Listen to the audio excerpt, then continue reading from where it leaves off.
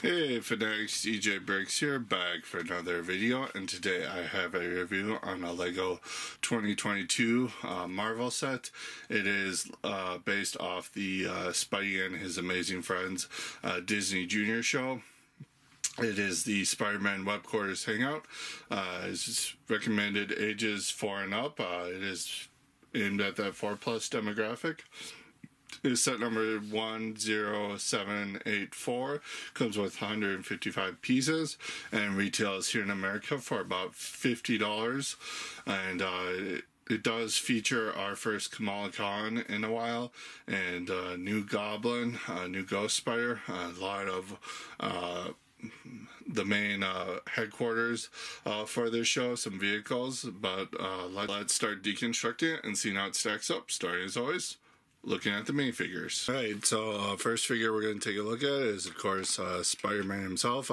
This is, or Spidey as this is called, based off his appearance in the Disney Junior show. For accessory, he comes with that standard Spider-Man web piece in a white color, and then he comes with the new web piece that is introduced for this line, where it's got a stud on the top to accept the line there. Then it's got a clip on one side and a bar on the other, so you can connect them together, and I will show that a little bit later in the video.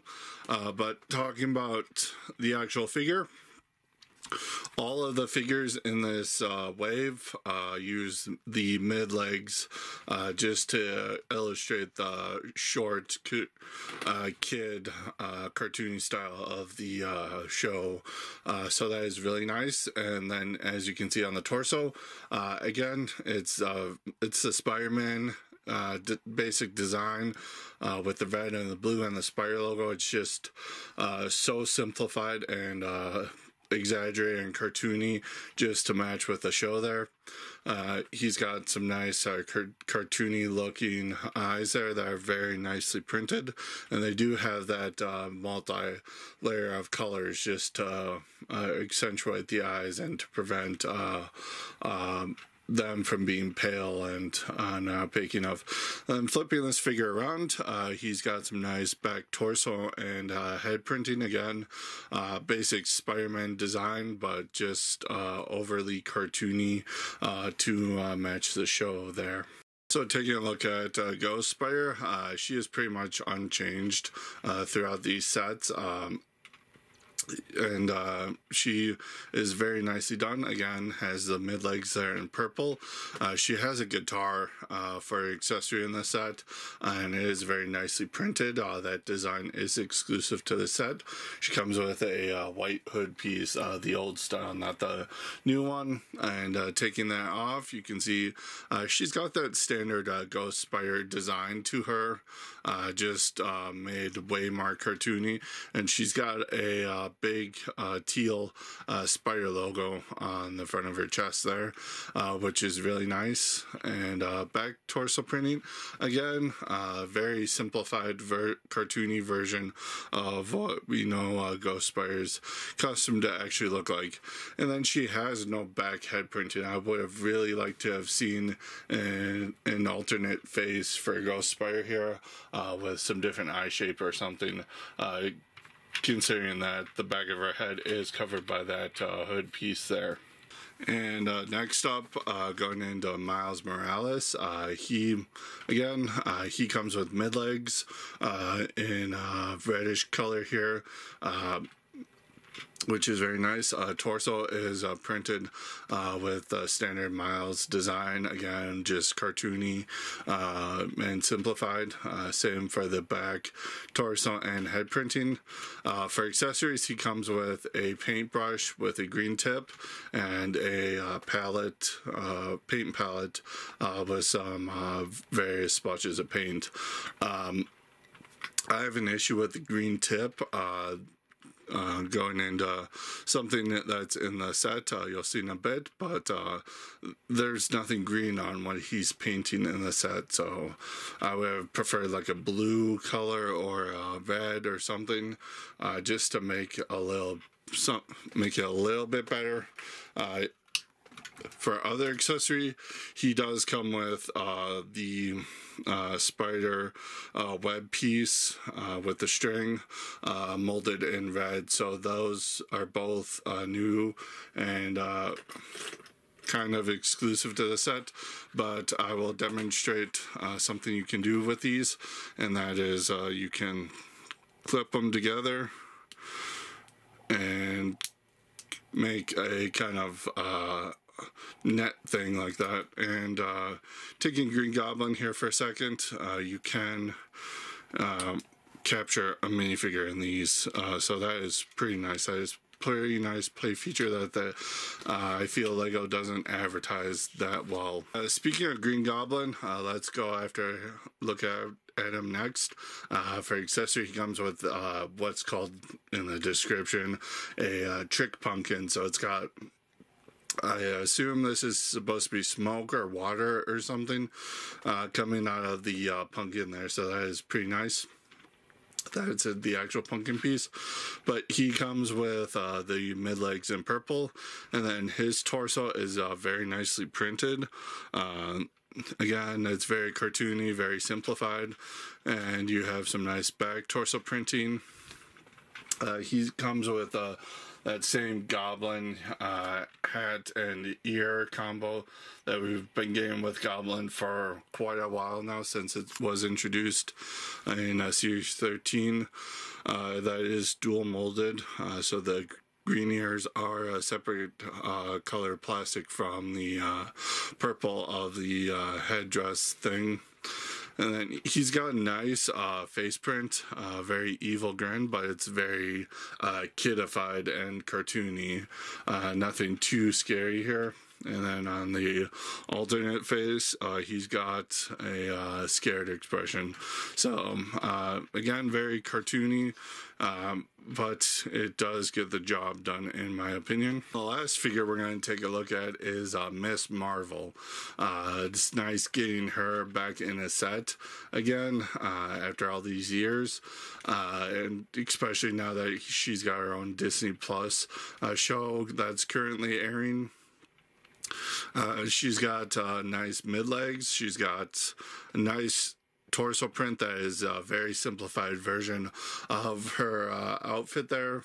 They got the medium nougat color for her skin tone. She's got a nice new exclusive hairpiece. This is brand new for Ms.Marvel here for Comic-Con, and it is very nicely done. It is very nicely molded and a detailed hairpiece. I was not expecting them to mold a new one for her, but that is very much appreciated, and it does capture her likeness, her hairstyle pretty well. She's got a nice face print on the front there with a smiling expression, and then she's got an alternate one with a even bigger grin, and then you can see the back of her torso with more of her costume details that are pretty simplified there. The only real gripe I have with this figure is pretty much she doesn't have any accessories that kind of represent her stretchy powers pretty well. So I would have appreciated if they at least included like the big fist piece that they typically use from time to time to represent the minifigure scale of the Infinity Gauntlet or something. That would have been nice to include. So pretty much this is the set all built up. You do get most of the bulk of the pieces do go to the actual Webquarters, but then we got some smaller sub-assemblies for like the Ghost Copter, Goblin's vehicle, some sub-assemblies here. So as always, we're going to start with the smallest stuff and then work our way up to the big show. So smallest of the builds here, you get table made with a handful of pieces. On top of it, it's got a red coffee mug, of course, and then you got a couple of pizzas here. That is not a new print, but it is nice to get a whole pizza in a set. Next up, you get a crate, which it houses the accessories when they're not in use. So you can put the guitar in there, you can put the paintbrush and palette in there when you're not using it. This set also gives you a skateboard in orange. With no printing on it. That is kind of a missed opportunity there. It does roll pretty nicely, and then you also get a plain red ball to play with. And then the last small builds that don't attach to anything, you do get this ramp piece in dark blue with a pink tile underneath just to stabilize it a little bit. But this ramp is for the skateboard if you want to do some tricks on it with your figures. So looking at the next part of the build, Lego simply refers to this as a goblin car. Obviously for Green Goblin, you get this nice lime green and purple color scheme to complement the Goblin. You have some nice four-wheel tires for rolling. Like 4+, it's built on a simple chassis. You've got some nice engine details right here. The clips in yellow on either side is for a play feature for if you want to use the webbing included in the set. You can use that just to web up the vehicle as one of the play features. So that is what that is for if you want to use it like that, but it's not advertised particularly well on the box. But you can do that, and this is described as a 2-in-1 simply because you can put Goblin here in the center controlling the vehicle, but if the vehicle gets compromised anyway, this just simply lifts up. It's only attached via 1x1 jumper piece down there and some grills, but pretty much this is the most simple 4+ version of a Goblin glider. You just have the little flag pieces on either side that you can articulate however you want. Goblin just stands there in the front right there with a nice little spot. You can see some colors back here that are used in the build, but that's not really a problem, and you do get a nice grip on this to make it very swooshable. Next up is an actual vehicle from the show. It's the Ghost Copter. You got a nice array of colors chosen here. You get the pinks, some of the purples, some of the whites, a little bit of light blue there in the front, just to correspond with all of Ghost Spider's colors. You get this piece that was introduced for the sub-theme here in pink, clipped on the sides there. It uses that animal body mold that they introduced a couple of years ago for Ninjago here for dragons, just in white here, just to give a nice quick base for this set. You get a nice print on the front of the nose there, a very nice print. No control panel, and you could have easily fit one right there. So I have no idea what that is about, and that is a little disappointing. But Ghost Spider just sits right in there. You don't have to bend your legs, you just plop her in there right like that, and she fits pretty perfectly, and it looks really good. Again, no control panel. And then at the back here, you have these turbine pieces in this pink color, which is new for this piece. And these pretty much can rotate all around 360. So you can really play with this. And you get the turbines to go in it, and they spin up really nicely. So you get a little tail there. Pretty simple build, but it does get the job done. Does reflect the in-universe vehicle pretty darn well, in my opinion. And looking at the biggest part of the build, the Webquarters, you got a nice array of colors used here. You got a nice light blue for the base, and some white, some red, some blues, all working together to make this thing pretty nice to look at. Starting on the left here, you get a little platform for Gwen Stacy to rock out with some of her music. You get a nice print for a speaker here, which is showing some notes. And then on this 1x2, you get a nice keyboard print. That is not new, but is nice to see a reuse. And weirdly enough, that piece has a hole in it for some reason. I don't know why they opted to use that part.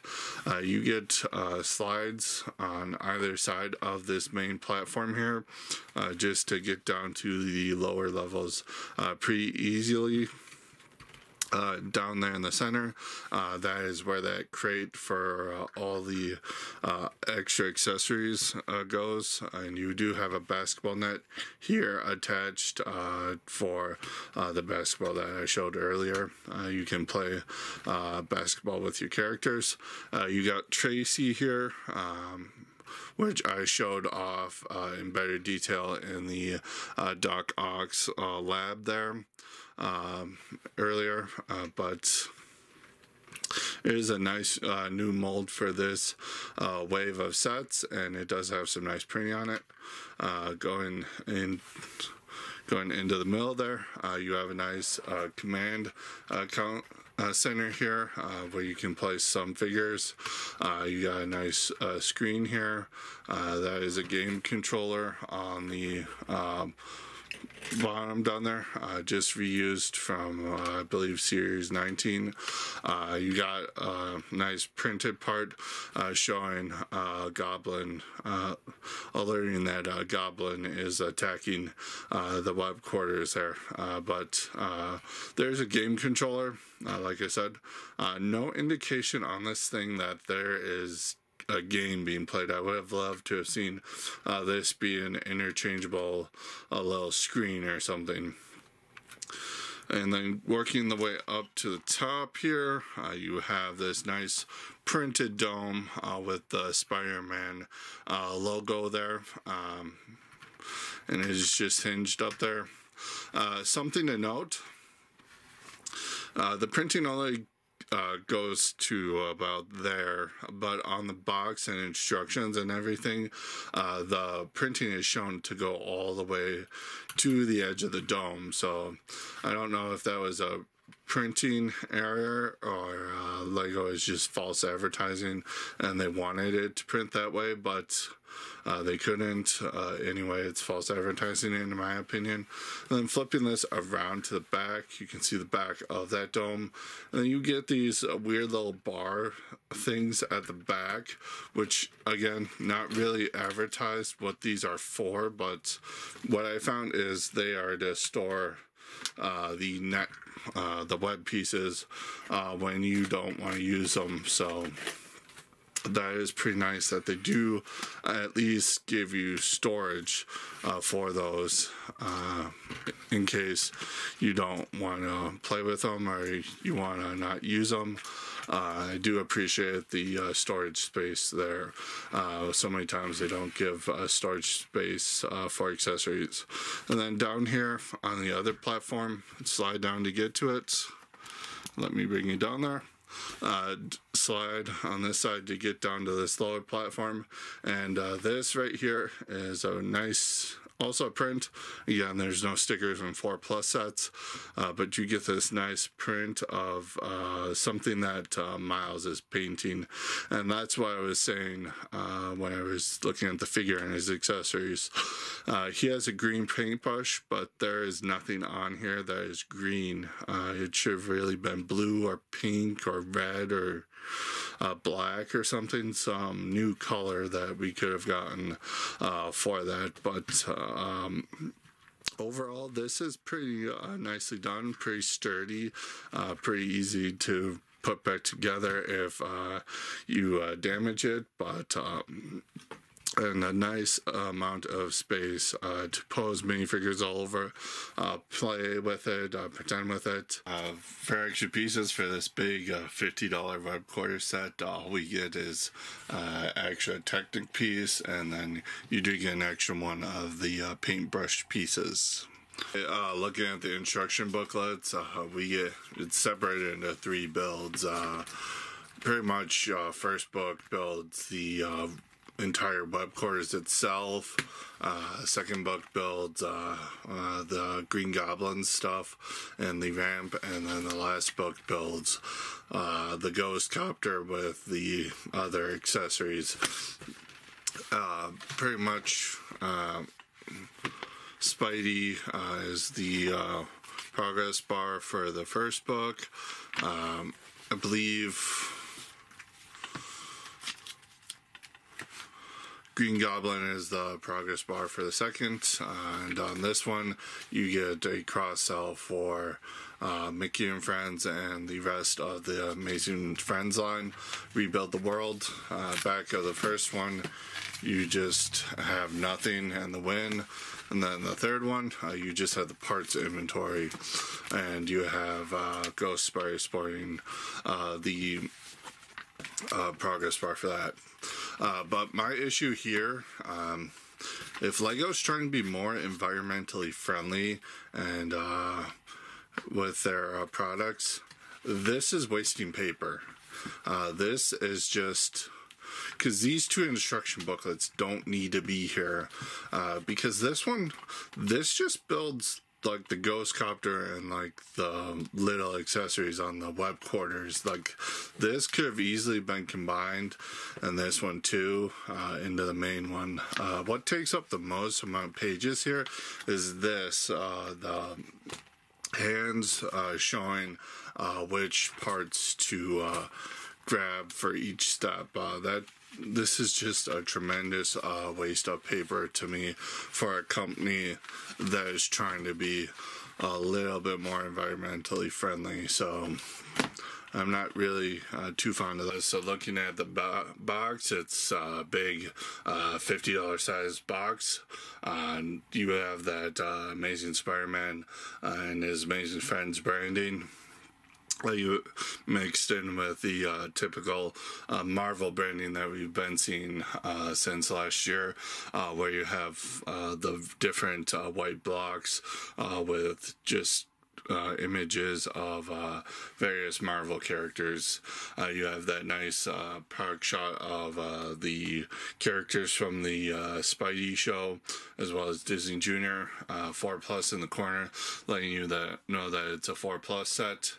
And on the top of the box, you just have more of that comic brick border, as well as Spidey sporting the actual size reference there.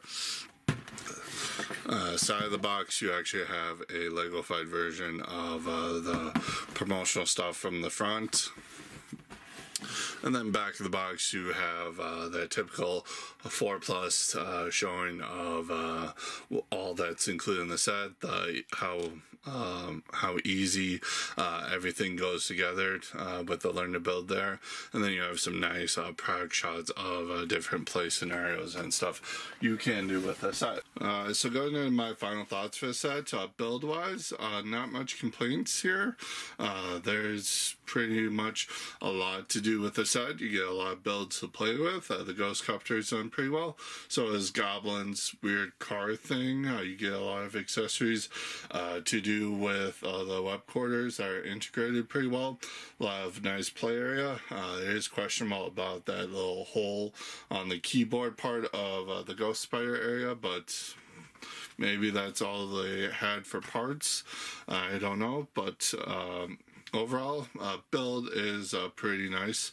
Lead on. Otherwise, my only other issue with that computer screen, I would have loved to have seen a separate print for that, so it can be rotated out, so you can not have that constantly be scenario specific of Green Goblin just invading the headquarters. I would have loved to have seen something else. Minifigure wise, only real complaint I have is with the accessories of Miles. Again, I said in the review, he should not have had a green paintbrush. It should have been blue or red or something, just to go with the painting that's in his area that he is painting. Otherwise, that doesn't make any sense of why he has a green tipped paintbrush there. So. Also, pretty good to be getting Kamala Khan again. As I'm recording this, her show is currently airing, and it is awesome. So it is good to get a figure of her out on the market again. Ghost Spider and Goblin are pretty good inclusions here too. His trick pumpkin mom, is pretty well done too.